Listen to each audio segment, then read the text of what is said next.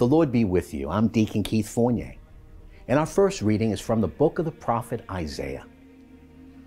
Lord Yahweh has given me a disciple's tongue for me to know how to give a word of comfort to the weary. Morning by morning, he makes my ear alert to listen like a disciple. Lord Yahweh has opened my ear, and I have not resisted. I have not turned away. I've offered my back to those who struck me, my cheeks to those who plucked my beard.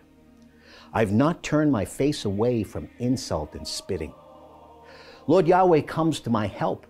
This is why insult has not touched me. This is why I have my face set like flint, and know that I shall not be put to shame.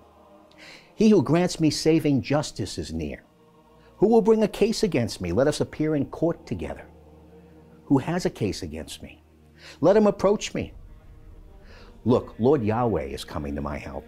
Who dares condemn me? Look at them, all falling apart like moth-eaten clothes. And our response is from Psalm 69. I am estranged from my brothers, alienated from my own mother's sons. For I am eaten up with zeal for your house, and insults directed against you fall on me. I mortify myself with fasting and find myself insulted for it. To eat, they gave me poison. To drink, vinegar when I was thirsty. May their own table prove a trap for them, and their abundance a snare. For this will please Yahweh more than an ox, than a bullock horned and hoofed. For God listens to the poor. He has never scorned his captive people. Let heaven and earth and seas and all that stirs in them acclaim him. A reading from the Holy Gospel according to St. Matthew. Then one of the 12, the man called Judas Iscariot, went to the chief priest and said, "What are you prepared to give me if I hand him over to you?" They paid him 30 silver pieces, and from then onwards, he began to look for an opportunity to betray him. Now, on the first day of unleavened bread, the disciples came to Jesus to say, "Where do you want us to make the preparations for you to eat the Passover?" He said, "Go to a certain man in the city and say to him, 'The master says, my time is near.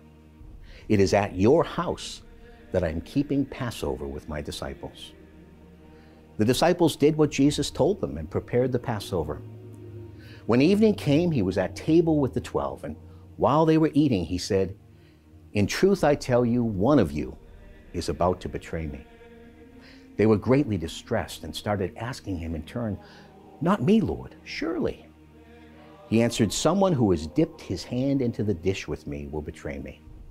The Son of Man is going to his fate, as the scriptures say he will. But alas for that man by whom the Son of Man is betrayed. Better for that man if he had never been born." Judas, who was to betray him, asked in his turn, "Not me, Rabbi, surely." Jesus answered, "It is you who say it."